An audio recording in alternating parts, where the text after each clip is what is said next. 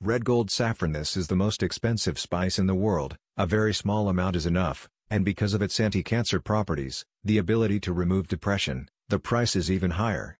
In Spain, the La Majgna region is world famous for its natural saffron. This cultivation is the income of many people in this area, as well as many people for their retirement, to find money suddenly.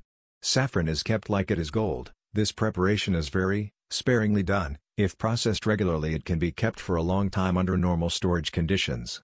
Sapron is made from the flower of the crocus sativus plant. After that, these should be dried and toasted to proper temperature. To make 1 kilo of saffron, 1 lakh to 1.5 lakh flowers are required, but in the market, 1 kilo of real saffron costs at least $8,000.